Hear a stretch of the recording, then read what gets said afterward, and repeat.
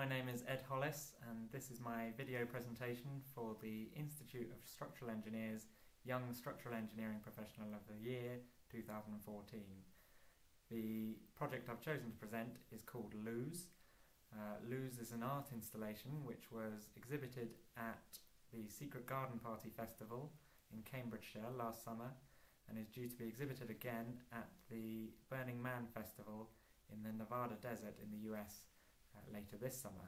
The project was really exciting to work on, and I think it showcases a wide range of my abilities and my performance, as I was heavily involved with it right from its inception all the way through to the construction.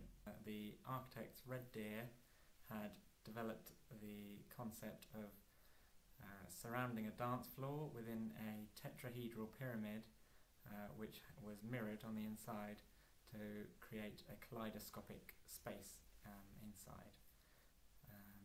Myself and my director at Structure Mode, Jeff Morrow, sat down with the design team and we started devising ideas about how they could develop the form, how to achieve the form, and how to get the characteristics they needed to create that space.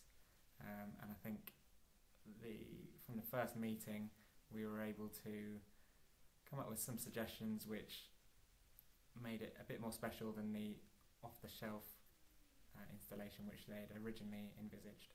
Having recently bought a book on reciprocal frames, this concept was very much fresh in my mind when we were sat down at the design meeting.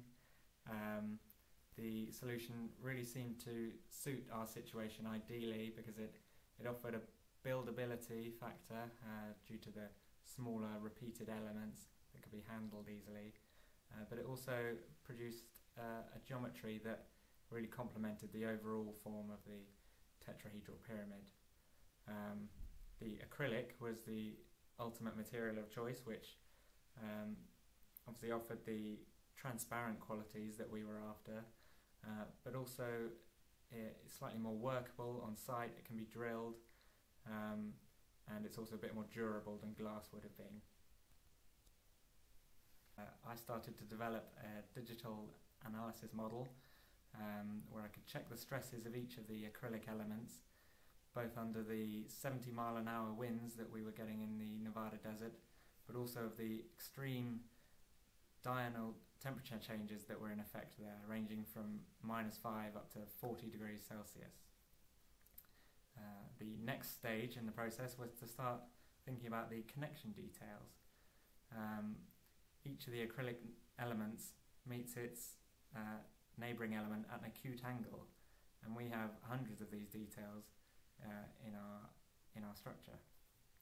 In order to get our barrel knot and bolt solution to work, we would have needed hundreds of bespoke tapered washers to provide the bolts with a flat bearing.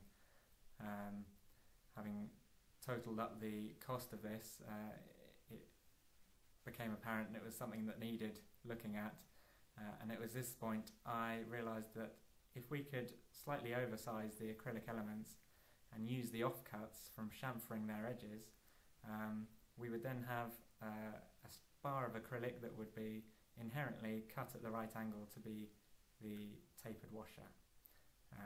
Using this process meant that we saved quite a sum of money on the fixings, but also meant we minimised the wastage of the acrylic.